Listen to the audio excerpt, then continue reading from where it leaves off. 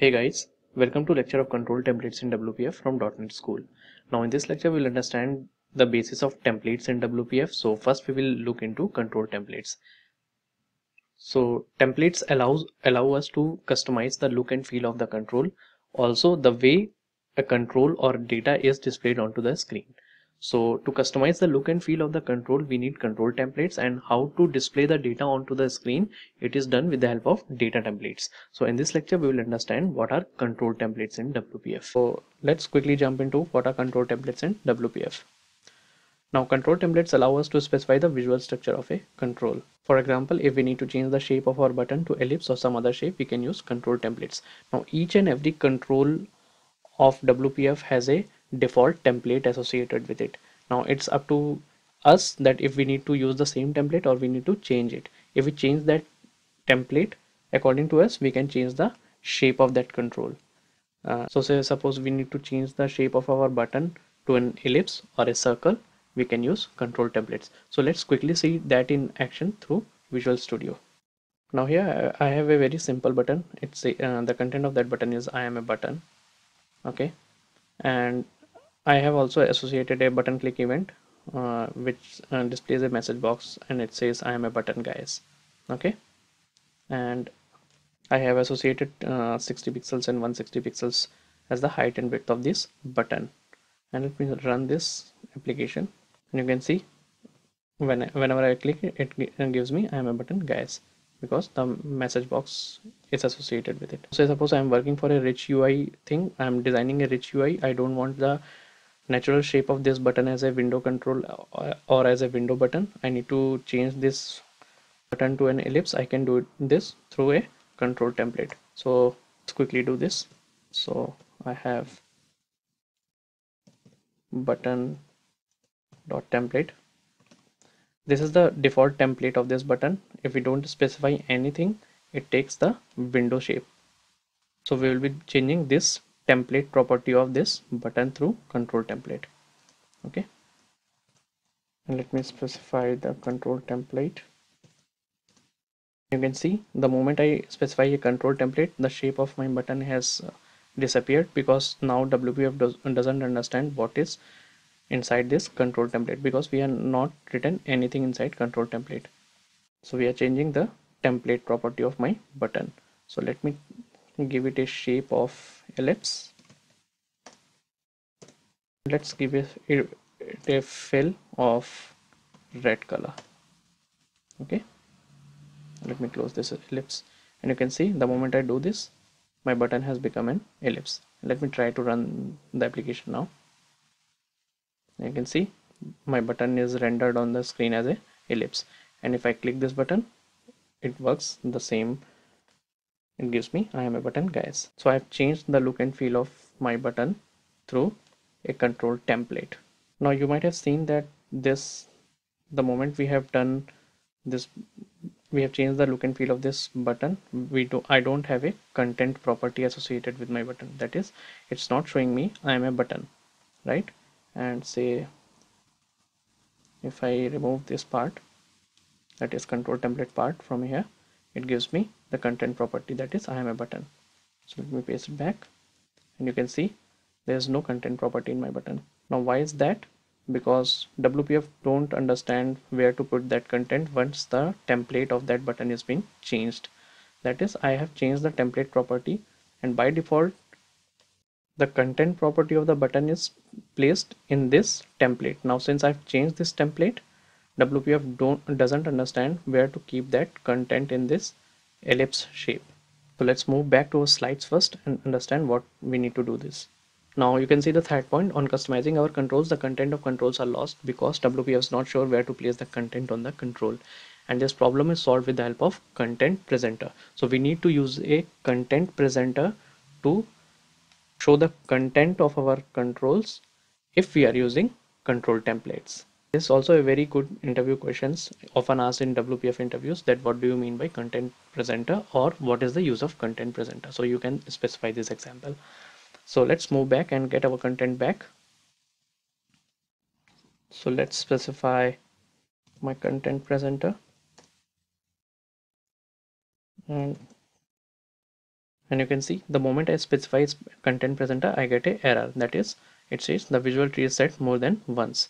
That means if we need to hold this value of content, I need some content holder, that is this button is being placed inside a grid.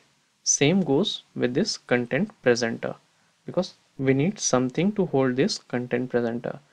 In case of this template, there was already a content holder for this button which holds this content. I'm a button. So let me specify a grid to hold this control template. Okay, I need to specify a grid to hold this ellipse. So let me specify a grid, and let me take this closing tag of this grid to here. And the moment I do this, I get my ellipse back. But still, we don't have a content on our control, because WPF doesn't understand which is the control specified in this control template. WPF just understands what is specified inside this control template, not outside this control template. So outside this control template is specified with help with a button. So WPF does not know that this control template is being applied to this button. So let me specify a target type of button, and you can see the moment I specified a target type, now WPF understand that this control template is being applied to a button, and it gives me a content of this button. So let's specify the alignment of this content presenter, center, and vertical alignment as center. So now let's try to run this, and you can see I have my button with a proper content, and let me click this, and it works properly. So this is the use of control template to change the shape of my button. Now let's try to change the shape to circle, or say rectangle. You can see my button has become a rectangle. So let's change it back to ellipse. Here it goes, it becomes a ellipse. So let's move back to our slides. So control templates are generally applied with styles and triggers. Let's see how we can do this. So let me make a style in window resources, window.resources section, and let me say style.